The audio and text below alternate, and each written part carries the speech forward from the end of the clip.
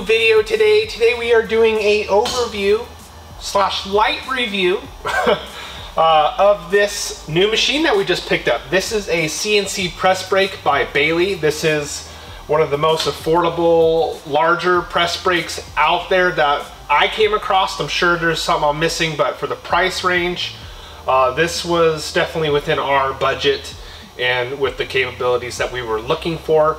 This model is called the, weird look here, the BP-3305 CNC. This is a 33-ton hydraulic press brake. It's got a 63-inch wide bending bed on it. Before we picked this up, there really wasn't anything out there really showing it actually in use. We ended up pulling the trigger. It's been working great so far.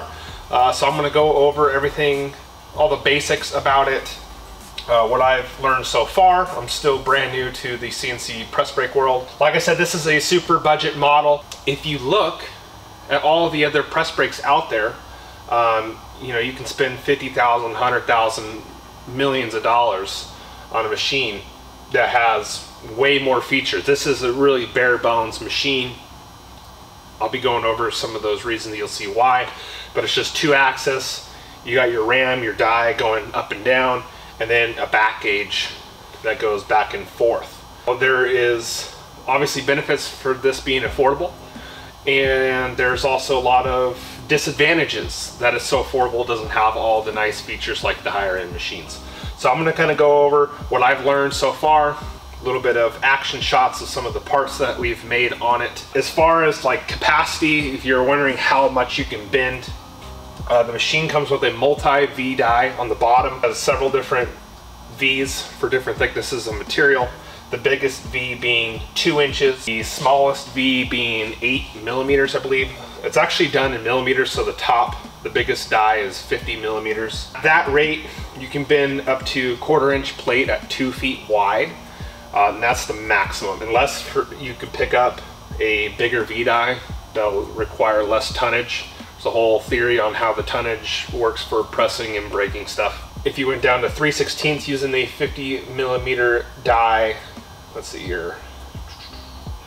So it's 7.6 tons per foot of 3/16. So like I said, this is a 33-ton machine. So I think you could comfortably bend up to 4 feet wide of 3/16 inch thick. And then once you get past 3/16 and thinner, you should pretty much be able to bend the entire width of the press.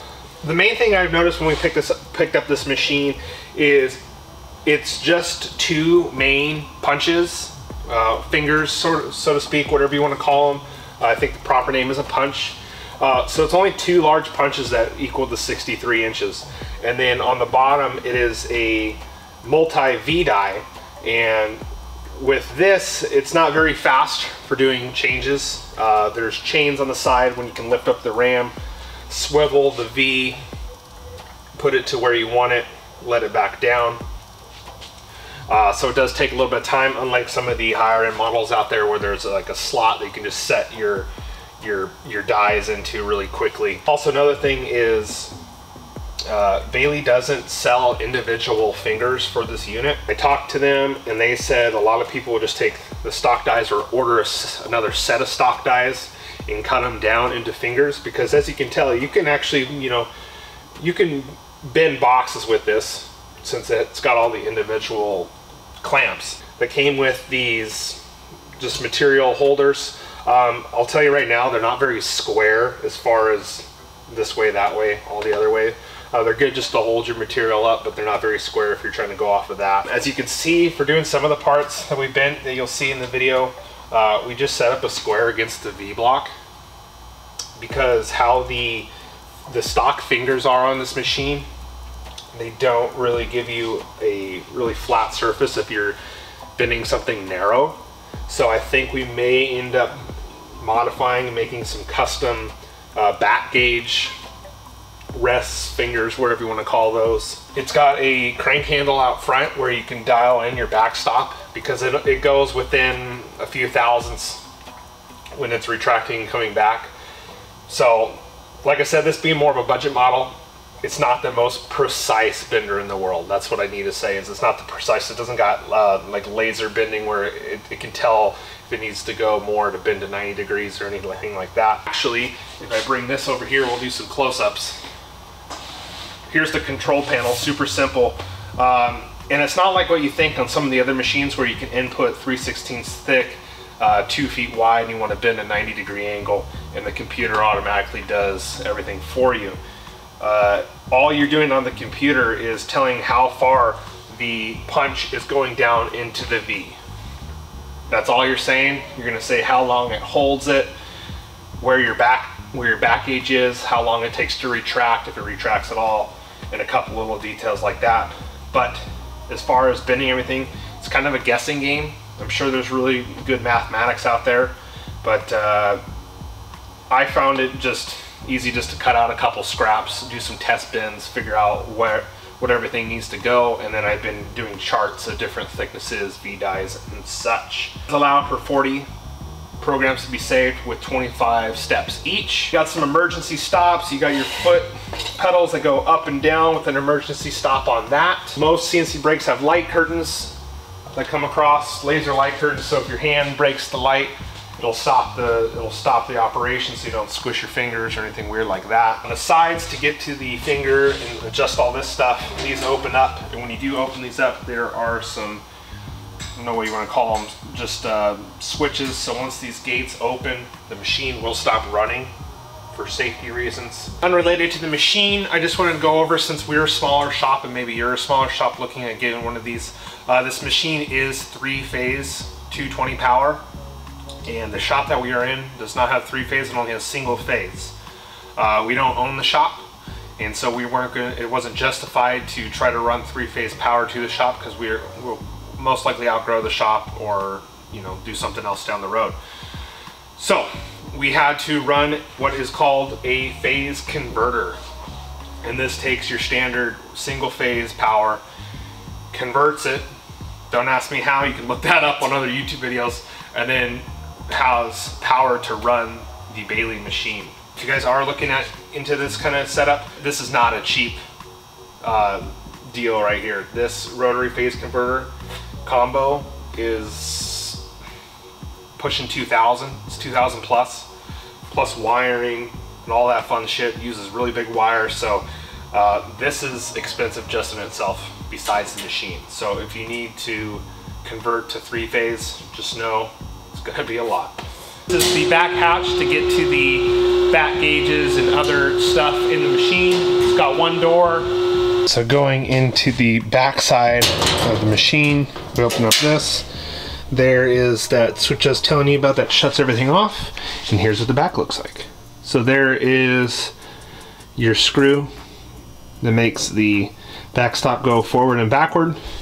You got manual adjustment to make your backstop higher or lower depending on what you're working on. 3 backstops that can just loosen these up, slide it, tighten them down. Room for fine adjustment.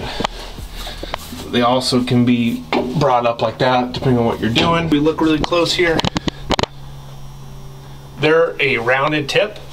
Now yeah, you can put stuff up here, but then you can only bend so deep. So might modify this eventually to have a square edge to it.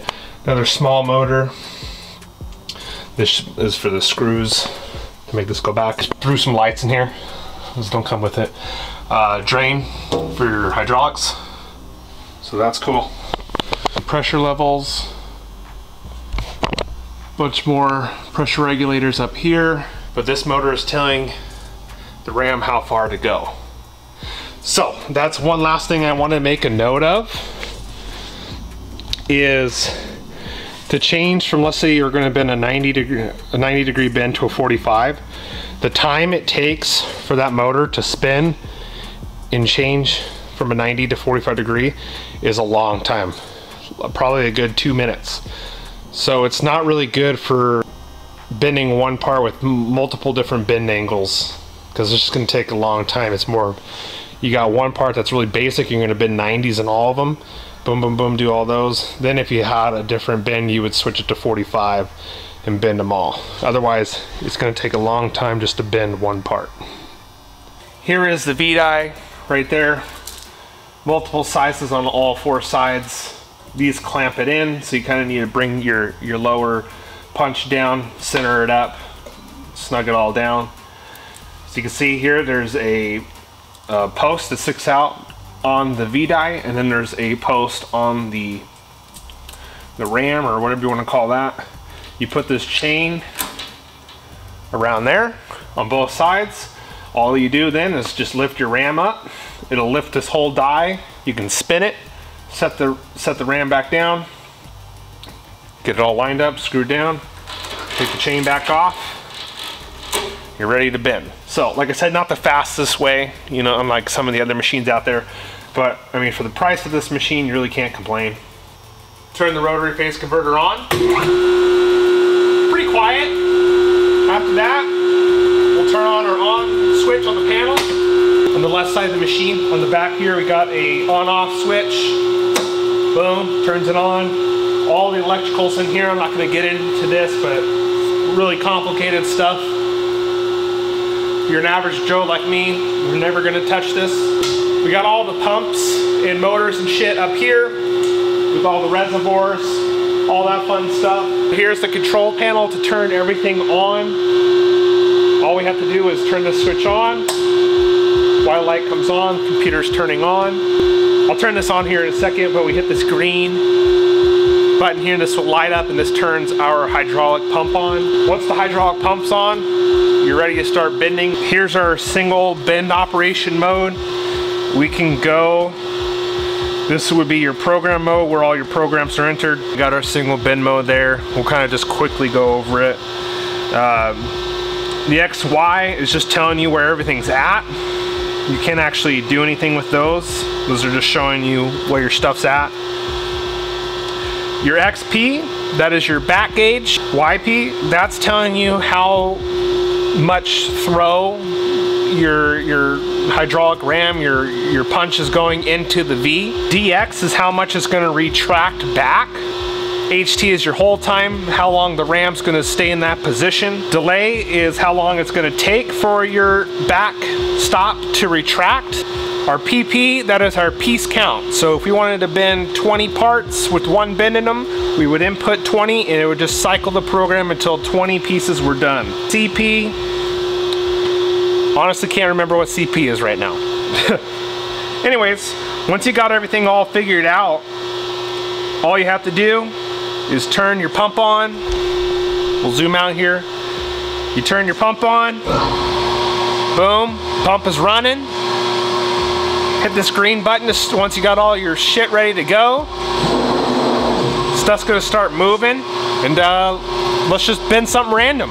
This is how everything's ran. You got your pedals, you're down and you're up. Emergency stop if something bad happens. We're gonna bring our punch up.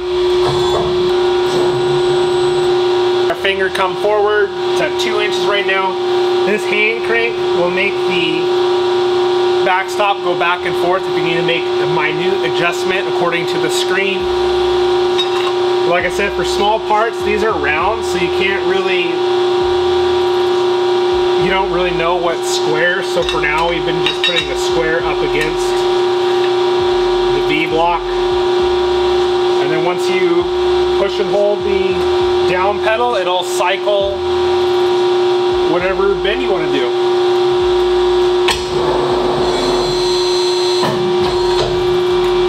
Just like that.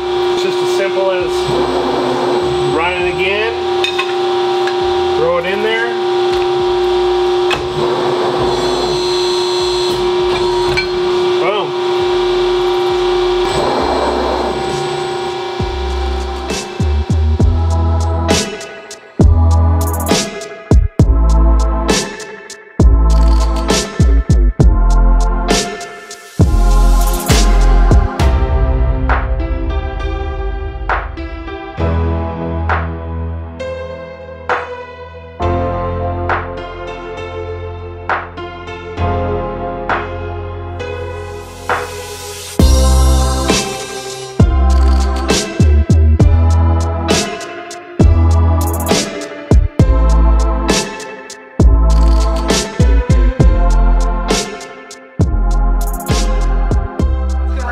the overview on the Baileigh CNC press brake BP-3305. This wasn't, you know, like a how-to video or anything like that. I just kind of wanted to do a brief overview, show it off a little bit, because there really wasn't much videos out there when we purchased it.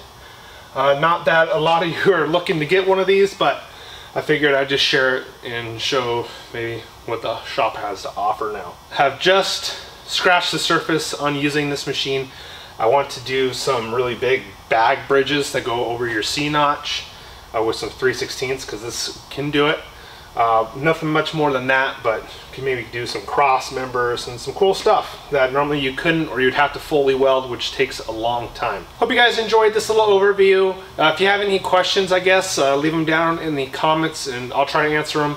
Otherwise, if you want to see all the specs of this machine, go check out Baileigh's website. I hope you guys enjoyed this little walk around overview video, and we'll see you on the next one. Keep on trucking. Peace.